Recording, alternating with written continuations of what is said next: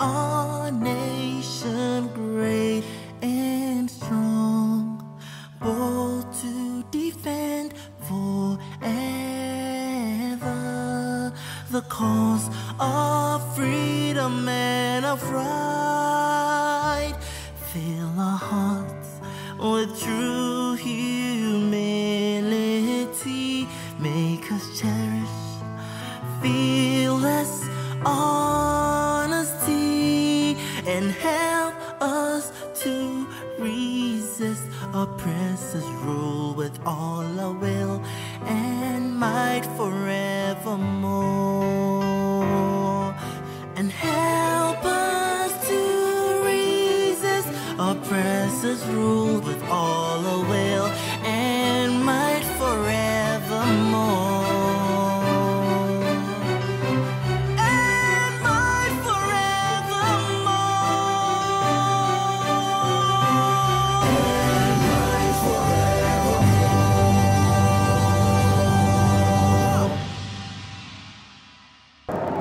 At long last, the battle has ended. And thus, Ghana, your beloved country, is free forever. Hello, it's the eve of Ghana's 56th independence, and I have been blessed with the amazing opportunity to be sat here with Pt1 Professor Kwaku Danso-Boafo himself at the Ghanaian High Commission in London, and I have to let you know we are in for a treat today.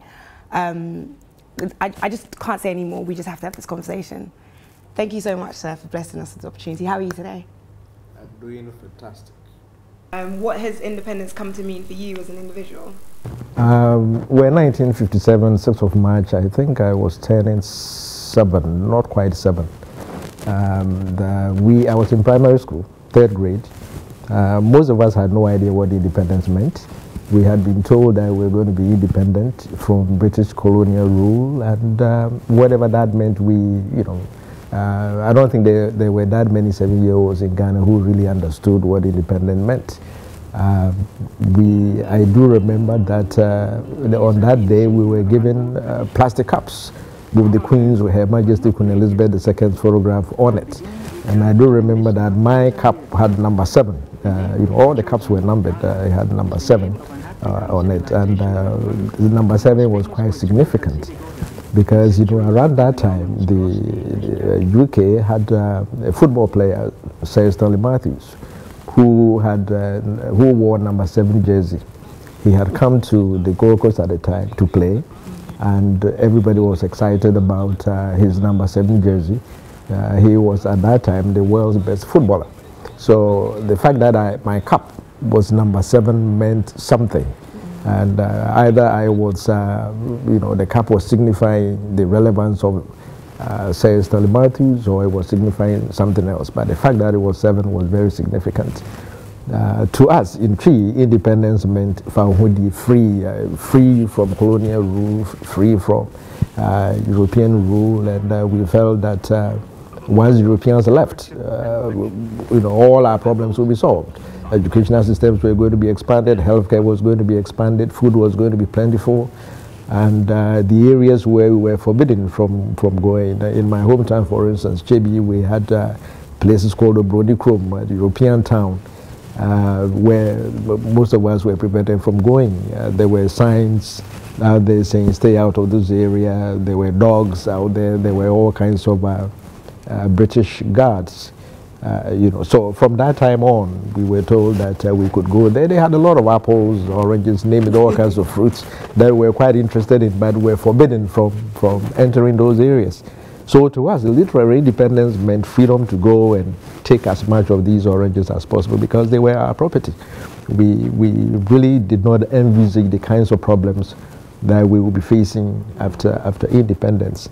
But the Ghana's independence is closely linked with the activities of our first president, Dr. Kwame Nkrumah. And he articulated the purpose and objectives of independence. But because we're so young, we really didn't quite understand it. I did not understand these things until maybe I got to the university. And at the university, I really came to appreciate what Nkrumah meant. Because as you know, in 1945, he was here in the UK. He had participated in the Manchester Conference on Pan-Africanism.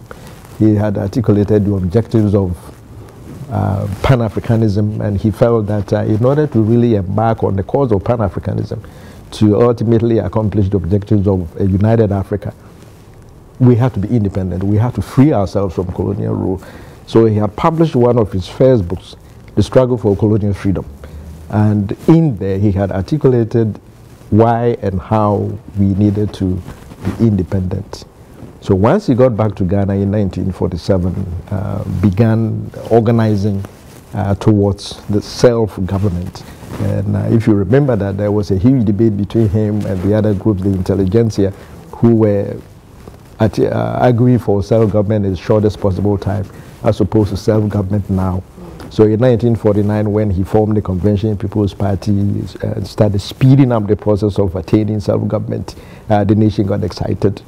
But the culmination of it was on the 6th of March 1957, when he made several significant statements, sent a message to the world that, one, we were seeking independence because as a people, we had a right to manage or mismanage our own affairs. From now on, there is a new African in the world. That new African is ready to fight his own battle and show that, after all, the black man is capable of managing his own affairs. We are going to demonstrate to the world, to the other nations, young as we are, that we are prepared to lay our own foundation. We are going to see that we create our own African personality and identity. And we again rededicate ourselves not only in the struggle to emancipate other territories in Africa. The world did not pay that much attention to it. He also proceeded to say, to declare, that at that particular time, we needed to stop behaving like a colonial people. We needed to embark on a cause of changing our personality into what he described as the African personality, a proud Africans who were going to build the first free country, as Marcus Garvey had wanted to do but could not succeed. So he was very proud to tell the world that today this former colony of Britain, referred to as the Gold Coast, was free forever. But he did not stop there. He went ahead to proclaim, our independence is meaningless unless it links up the total liberation of the African continent. That Ghana's independence was not just for Ghanaians, and it wasn't an end in itself. It was a means to an end. And that end was the total liberation of the African continent. And that's how he summed it, that the independence of Ghana is meaningless unless it is linked up with the total liberation of the African continent. He did not just say it and leave it there, as some politicians would do. He said it, he lived it, he operationalized it, he put it into practice by supporting the liberation movements on the continent. You remember that the following year, in 1958, he had called a Pan-African Congress in Ghana, and had, at the end of the year, initially he started with governments inviting the independent states of Africa for a meeting in Accra. And towards the end of the year, I think it was December, he invited the peoples. He made a distinction between governments and peoples of Africa. He invited the peoples where all the leaders of the liberation movements at the time, MPLA, ANC, Frelimo, to come to Ghana to dialogue and chart a course for the total liberation of Africa. And you see, he also went further to devote a huge chunk of Ghana's resources, both human, material, and financial, to assisting the liberation movements on the continent at the time. Those liberation movements that were fighting Portuguese colonial rule in Mozambique, Angola, Guinea-Bissau, Cape Verde, also fighting the illegal minority regime in Rhodesia headed by Jan Smith, and also paid a lot of attention to assisting the African National Congress, Nelson Mandela, to a large extent Malawi at the time. Dr. Hastings Kamuzu Banda and others were invited to come and live in Ghana. So there was hardly any liberator of a leader of a liberation movement who did not live in Ghana or who did not hold a Ghanaian passport, because at that particular time these individuals were not allowed to hold they were outcasts. They had been declared illegal in their own country. Joshua Nkomo, Robert Mugabe, and as you know, Mugabe even ended up marrying a Ghanaian. So he opened the doors of Ghana to the former colonial territories of Africa. You remember that in 1958, when Guinea declared independence of France, Nkrumah lent Guinea about 10 million pounds, followed by Mali under President Modibo Keita. He went ahead and again lent Mali a similar amount of money after the French had removed just about everything they brought to those countries.